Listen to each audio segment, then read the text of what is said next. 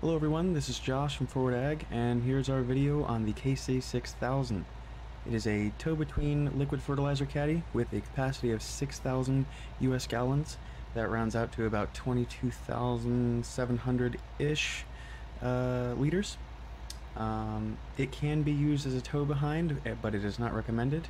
And it is also not recommended to be used with 3-point hitch tractors, but this is our tractor, it's a personal tractor, and it's all we have on this farm. Throughout the course of this video, I will show you all of the features that are included with the KC6000, as well as what we have planned for the future of this implement, as it's not entirely done yet, but we'll talk about that more later on. Along with that, I will include a table of contents and timestamps for information on how to add liquid fertilizer compatibility to any air cart, air drill, and cultivator. You can also add it to planters if they don't already have it, but most planters in-game can be used with liquid fertilizer already. If you aren't into editing or modding of any kind and you're really not interested in doing so, don't worry, I will include our edited Seed Hawk 980 and 84-foot drill in the file so that you can just jump right in and use it right off the bat. Before we check out the caddy out here, we're going to head into the store and see what kind of options and configurations we have in there. So you're going to go ahead and open it up, go to Tools, Crop Protection, and scroll all the way over until you get to the KC6000. We have 6 different color configurations. We have the tanks, which are going to be a bright white shiny plastic, forward sea foam blue, I apologize for my shaders, they make it a little bit bright, forward steel teal, and forward desert tan. This is personally my favorite color. For rim colors, we have all of the standard colors. Main colors as well, we have all of the standard colors, but with a couple additions, we have the forward cinder, which is more of like an onyx, close to the Agco color, but a little bit brighter. And then we have forward dust tan, which is a very, very light tan color. Again, outside of the store with the shaders, it does look a little bit darker out there. And then we have our toolbox here up in front that has all the standard colors. That way you can color match it with any brand that you'd like to use.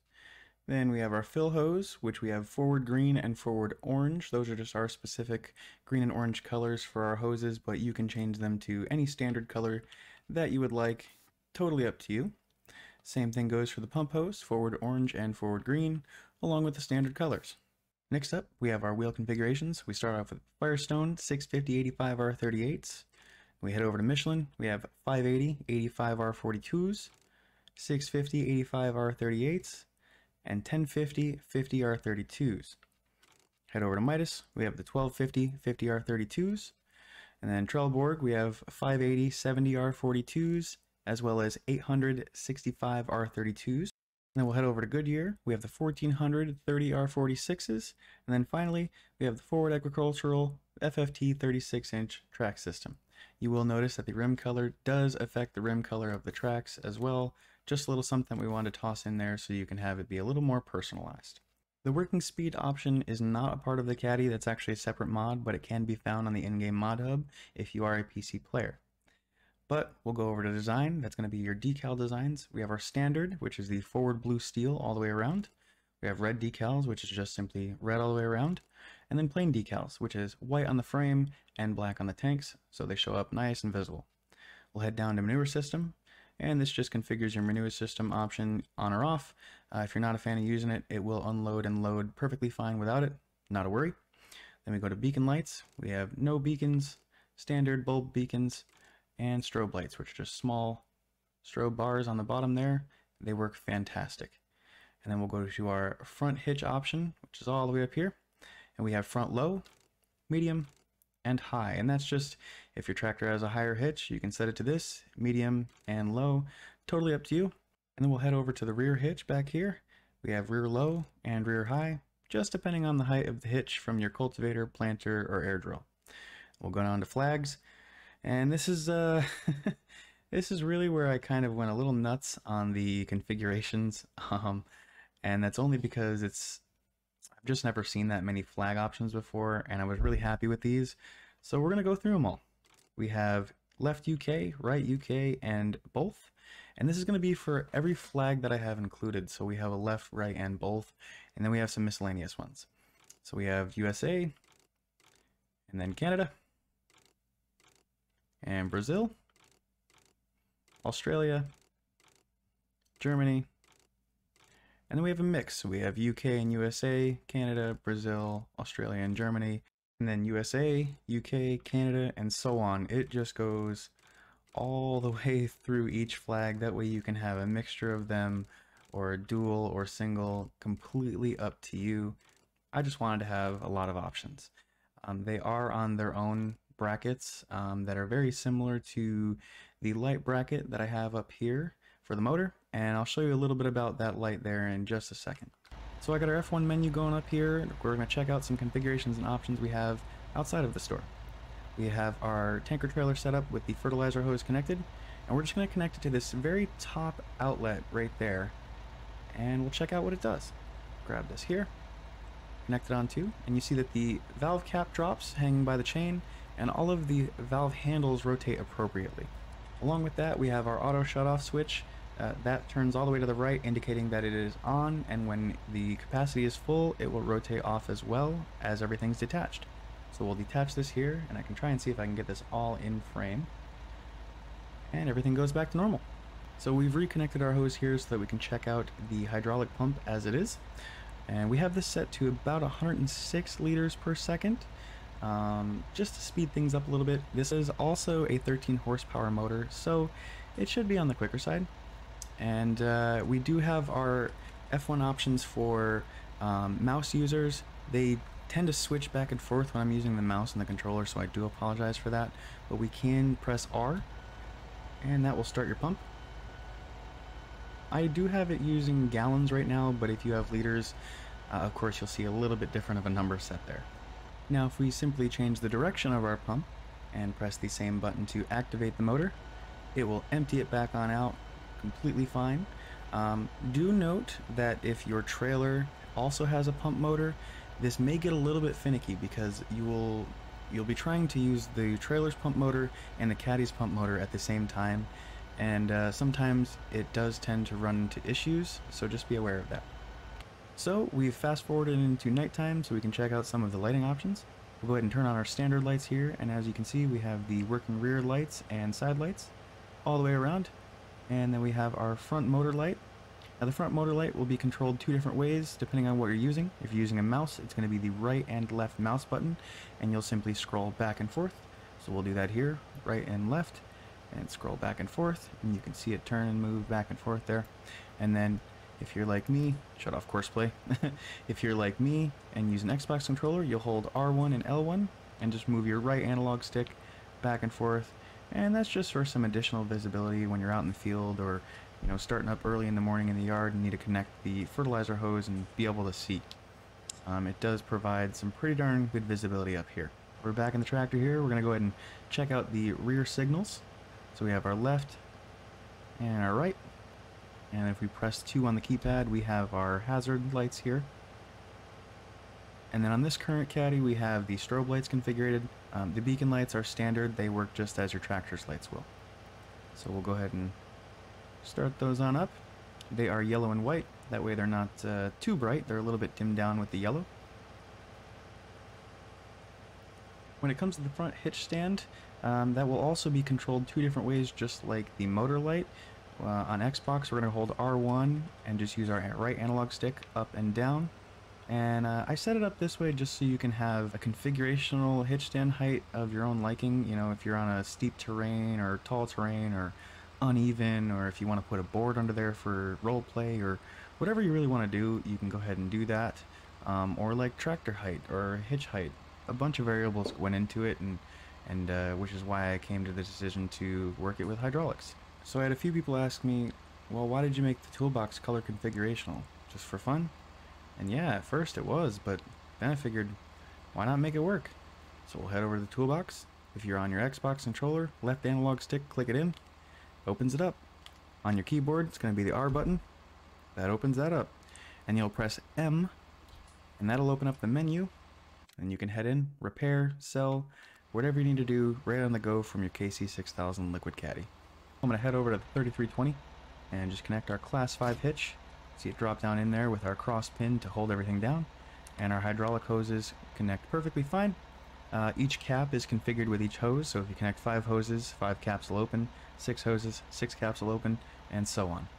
At the moment, we still do only have 6 hoses to connect to, simply because we have a future project that we're going to implement with this, and we will add those additional 2 hoses in the future, along with our product hose and electrical outlet. They will be thrown on there as well.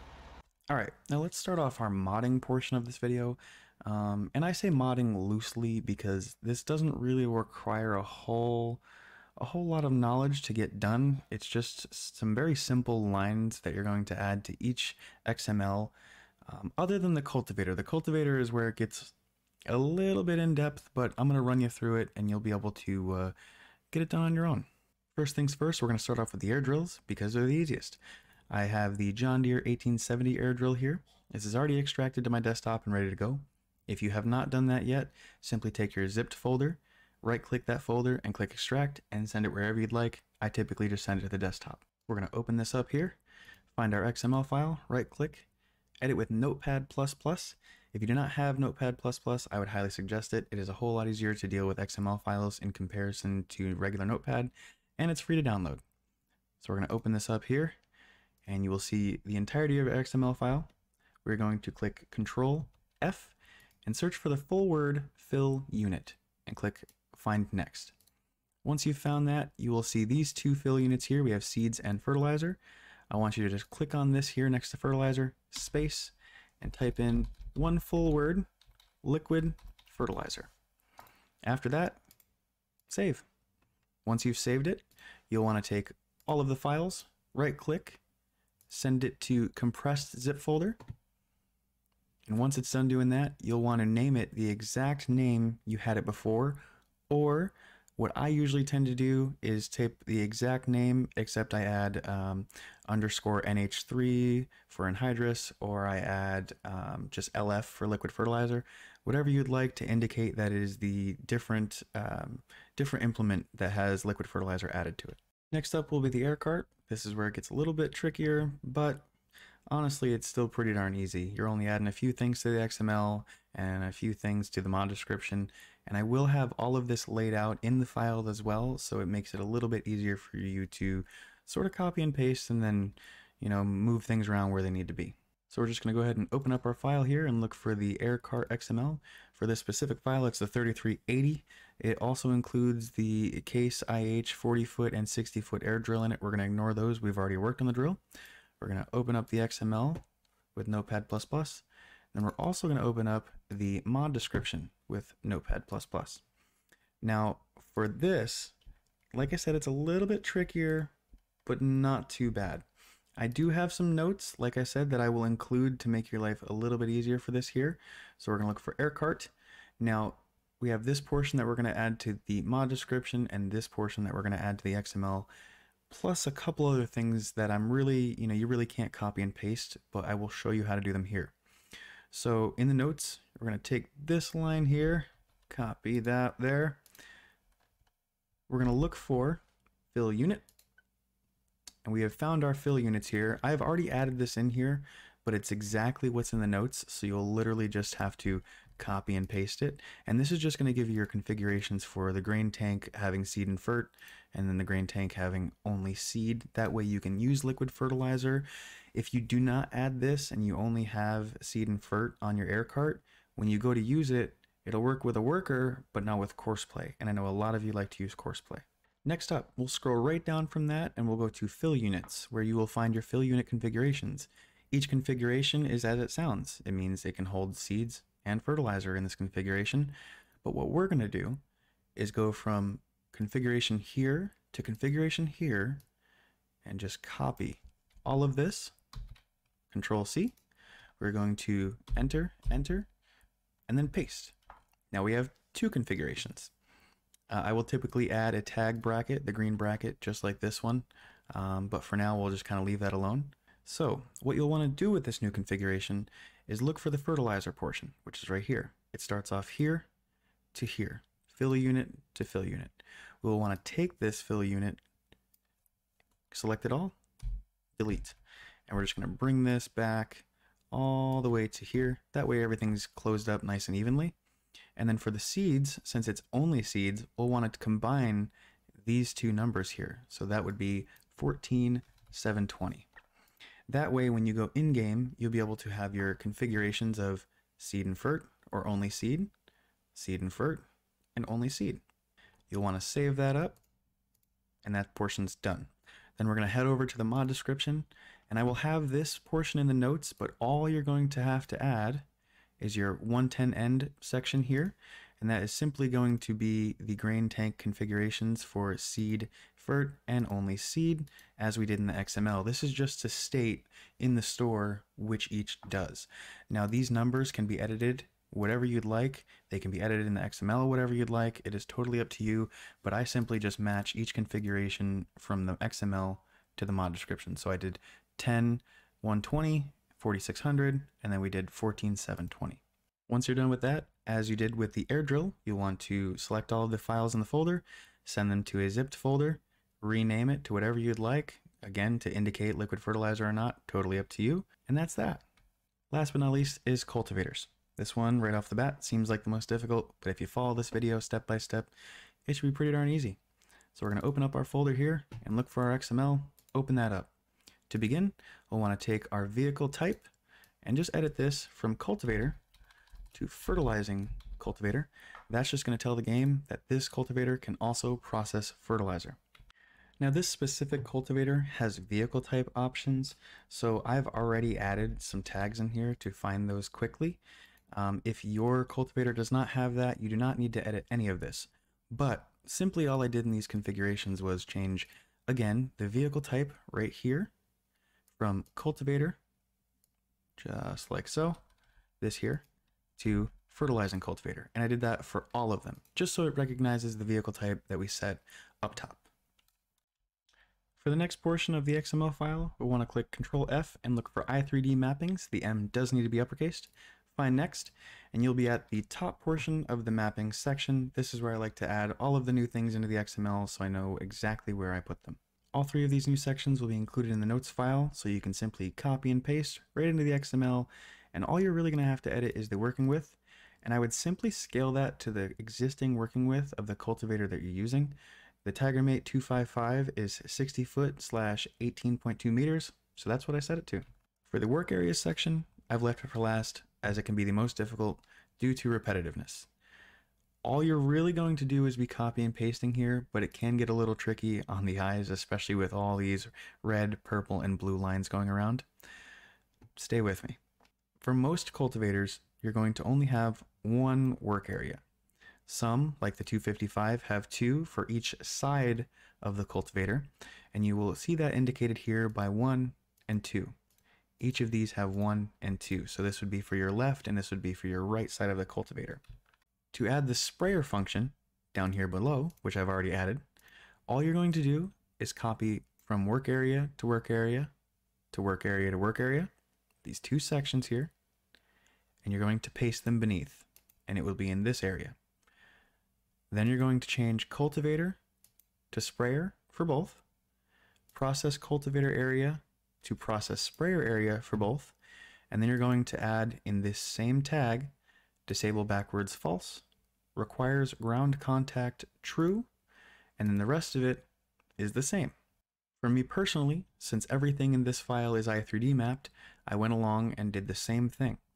So for the start, width, and height nodes for each, I simply mimicked the work area start, work area width, and work area height, except I did start spray, width spray, and height spray, 1 and 2. Very simple, just adding spray into the existing words as we have above. Now, since all of this is i3D mapped, I know that work area start is where I can find the location of the rest of the indicated nodes here that are already written down. So start 1, width 1, height 1, etc. So what I'll do is I'll double click and copy this, Control F, and paste, and we can find that down in the i3D maps. And what I did was I took from the work area start 1 all the way down to work area height 2, copy, and I pasted it in this section here, and then we added our work area start spray, width, height for 1 and 2. So we simply took the stuff we wrote down up in the top portion of the XML and pasted it right here. So we have our normal nodes, and then we have our spray nodes. Now, if you have these nodes going from 1 to 6, you would know that these nodes are going to need to be from 7 to 12 because we have 6 and 6. So you're simply copying this, pasting it here, changing it to spray, and making it from 1 through 6 to 7 through 12. Again, this might vary due to how many nodes your specific cultivator has, but this is specific to the 255. Once you're done with that, you're going to want to save the file and exit it on out, then open your folder back up, and then head on into the Tagermate 255 i3D file, which will open it in Giant's Editor. Once we are in our i3D file, we're going to go ahead and look for the main component, open that up, and we'll open up the visual component, and we'll look for the work areas node. We know from the i3D mapping that we have all 6 of these nodes here already included. All we're going to do is press down Shift from the first one and select them all, and then Control D to duplicate. And these duplicated nodes are what we're going to use for the spray nodes. Next up, all we have to do is take these new nodes that we've duplicated and simply add spray to them. So we have work area start, and we just type in spray. And we do that for the rest of them. Now that we've added the word spray to all of our new nodes, from start to height, from 1 to 2, you'll notice that the nodes will match up with the nodes that you added to the i3D mapping section of the XML. So work area start spray 1 was 0057, and that's what it is here. And then all the way down to work area height spray 2, which is 00512, which is exactly what it was in the XML. You don't have to i3D map things, but when it comes down to it, it makes life a whole lot easier. Once we're done with that, we're going to go to File, Save, and we can exit that on out. We can head back to our file folder, select all, send to compressed zip folder, and then as we did with the previous 2 implements, you're going to rename it whatever you'd like. You can name it the same with liquid or something totally different. It's completely up to you. That's going to be all for the modding section of this video. Of course, if you have any questions, feel free to leave them in the comments below or shoot us a message on Facebook. We'll be glad to help you out. Let's get into some flybys of the KC6000 in action.